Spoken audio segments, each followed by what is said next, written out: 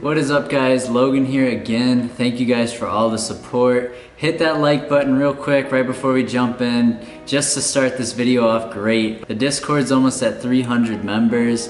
Like, that is just something that is blowing my mind, because I've always wanted to have a channel that has an amazing community behind it, instead of just putting out videos and all that. Like, just having a community like this. 743 subs as we're talking right now. It's probably gonna be even crazier by the time this is uploaded. I just wanna say thank you guys completely from the bottom of my heart, across the board. Check out the Robinhood links, the Webull links, the Logan Ladge link as well for that CBD discount. So check that out. Thank you guys so much. Let's hop into this video. I wanna talk to you guys about my plays that are going on right now, my thoughts for the market for the rest of the week, and this has been another crazy earnings week. So let's hop into my first play. This one's a big loss right now, because you guys know I share my wins and losses with you guys. I just wanna be transparent across the board. $110 call, so I wanted to play Chegg's earnings, and I'm down 76% right now. This morning it was like 88% when it opened.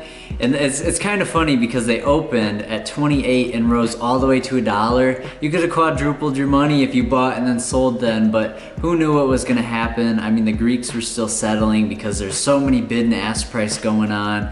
The IV got crushed, so that's what ended up happening. So the IV got crushed, and it went from being 110% last night to now it's sitting at 83%. The volume on these contracts is insane. The high for today was 142. It closed yesterday at 270. You guys can see I paid 250 right here, down 190 bucks. But I'm not upset, and I'm gonna hold this because I see earnings continuation has been happening with all these other stocks like AMD, and any stock that's just popping and continues to run after earnings. So I'm holding this. I'm gonna check it out on Friday and kind of reposition myself, because I played it small, 250 bucks. I mean, it's not the end of the world. So I'm down 190 if I was to sell it, today at close, or we'll see what it looks like in the morning. But that's kind of my whole goal with Chegg.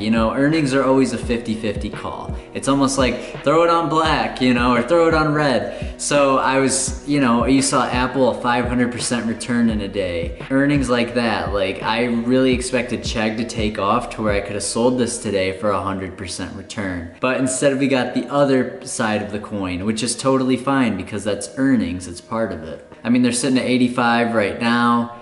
I could see Chegg pushing, to like $1. I'm really just hoping I don't lose more than 150 on this. And if I do, I'll just make it right back with another trade. We traded Clorox yesterday and made a quick 50 bucks, so I can just dock it from that. And then also Berkshire Hathaway, I finally sold out today. I'll get right into that in a little bit too. Here's our other play for the day. Now this is a JMIA call, and their share price right now is $16.20. I have 2 contracts. I averaged my cost down to 193, and I bought at 250 right here at 1140. I thought they had found their support right here at 205, and they ran to 250, and I was like, I gotta get in before this thing shoots back off to 310, and I did, and then it started to fall, and towards the end of the day it got down to 130, and that's when I hopped in. If we scroll down, 135 is when I hopped in, averaged my cost. I really like the delta on these guys. I mean, every dollar it moves is 35 cents on the contract. The implied volatility is huge right now because the stock's being traded like crazy. But look at over here, if we scroll up, 10:30 a.m., JMIA was $5.30, and now it's down to 150. I mean, even if it got back there, that's when they were 23 a share.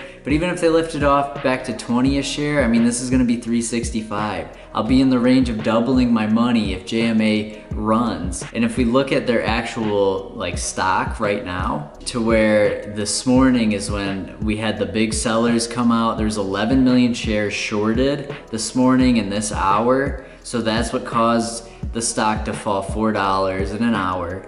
But even if we look at this, just this traction it had on August 3rd and drove up this high.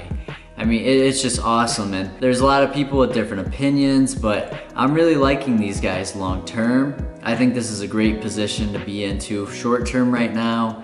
It was traded 57 million times today. So the volume is 4 times what it normally is. And then there's also their earnings which come out. So I'm really interested to see what these guys do, but I also played this small, you know, 385 bucks into it total. Anything for me small is if I'm playing it under 500, and then anything I'm playing big is if I'm playing over 1,000. So I play medium sometimes where I'll make a $700 play or a $750. You know, but if I'm playing big, it's an over 1,000. If I'm playing small, I'm playing with under 500 bucks. Because I know if I lose 20% of 500, like it is right here, 20%, you know, it's 85 bucks, I can make that back. I'm really excited to see how they open tomorrow. I love the delta. I love the amount of volume that there is in this stock. So I will keep you guys updated, but it's Tuesday right now, filming this. Hoping to have the video up Thursday, so we'll get to know by then how my trades have gone. SPY had a great day today. It was really interesting. There was a sell-off around 230. I mean, super normal, and then Power Hour took over and lifted SPY 1/4%. So I was really impressed by that. I mean, SPY hitting 330, I expected that this weekend, but I didn't think it was gonna happen till Wednesday, you know, tomorrow, or I was really excited to hear about the stimulus talks, and you know, I really haven't done research on what happened today. I was busy most of the day, so that's why I didn't really trade today. But SPY's just been really impressive, and I'm thinking about getting into some long-term SPY calls. Because if we look at this run-up and this recovery, you could hop into like a 2021 SPY 350 call, something like that, and I think you would be in a really good position to double your money that way and not have to worry, because you know SPY's not gonna tank $10 on you in one day. I don't think they've ever even done that. Maybe they have. I could be completely wrong. So it's been really cool to watch them and the road to recovery and everything like that. Like, I'm just really seeing SPY continue to take off. Haven't made a play on them this week, but I really want to. You guys knew I was holding the Berkshire Hathaway calls. Well, today I was up 52% on them, so I decided to sell all 5 contracts. So here's the first one that filled. I filled this earlier in the morning to buy my first JMIA call. So 234 out of that one. And then this call right here, I sold the other 3 contracts at 120 for 360. My average cost on these were 77 cents. So I just was super excited with the outcome on these sales, and then the other ones I sold at 117. So really excited. I also moved more of that, but I'm also sitting now in like $250 worth of cash just to sit and play with. So I'm really excited to see what I can do with that for the rest of the week. So I'm just not trying to add money right now. I want to see if I can just continue to recycle and reuse my trades and just create like a money machine without having to deposit so much cash right now.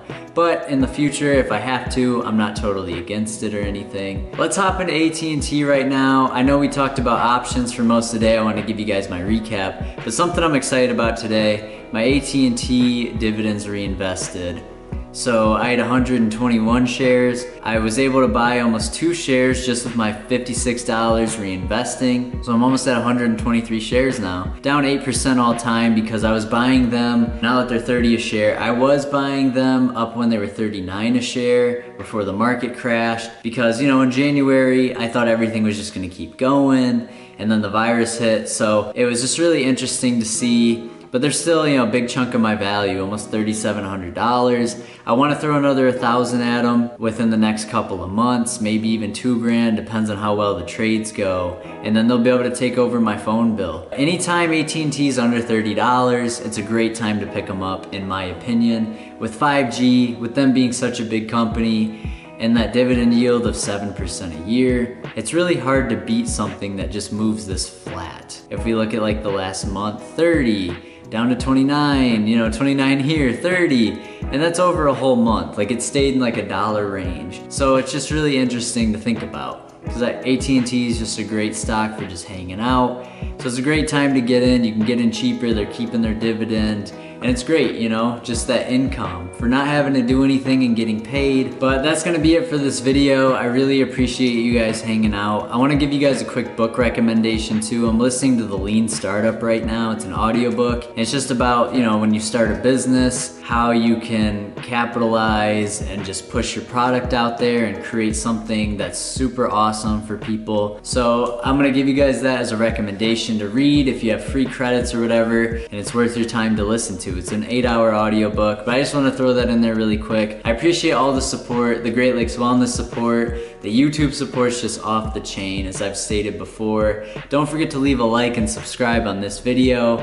Stay updated in the Discord, and I'm gonna go live pretty soon on one of my, YouTube days to where we just sit, we'll talk about stocks. You guys can ask me any questions you want, and I'll just sit there in front of the camera, smile and wave, and then kind of give you guys my take on it. And I'm still learning every day. It's just crazy. I'm 20 years old, and you guys listen to me as if I'm like a 60-year-old financial wizard. So, I don't know, it's a blast for me, honestly. And I love that. I think that's amazing. But, I just try to give my best sort of knowledge forward. I give the best knowledge that I can or that I have, and you guys even come to me with stocks, and it's really cool to see, other people showing me things that I've never learned before, because I'm just trying to learn. That's what I'm here to do. So thank you guys for watching the video, and I'll see you guys in the next one.